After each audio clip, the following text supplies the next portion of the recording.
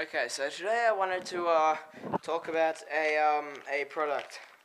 These things, they're called pluckers, and they're these dental floss things. I'm gonna get one out. Right.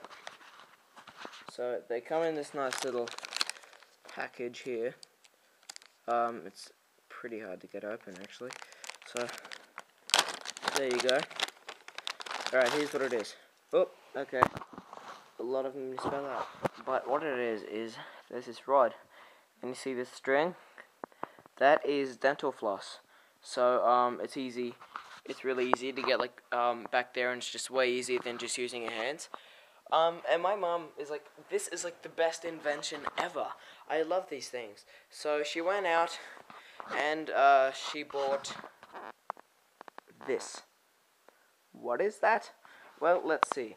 In this, there is that many of them, and there's also these still in there as well.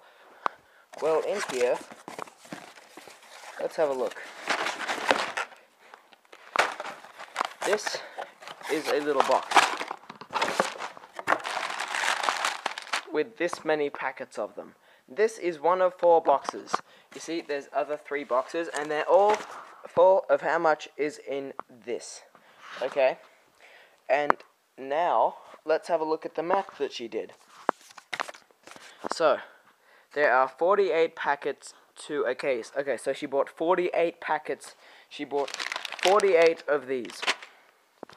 And then there is 60 of these things in a packet. Okay? So then she took 2,880 divided by 365 for a year, and turns out that all of these packets, plus the one in the boxes, will do us 7.89 years. So, looks like she bought 7 years worth of dental floss of these. So, I'm not sure if this is a sellout or not, but I guess she really likes these things. I'm guessing. You know, guessing that there's this, and then there's 4 other boxes that size.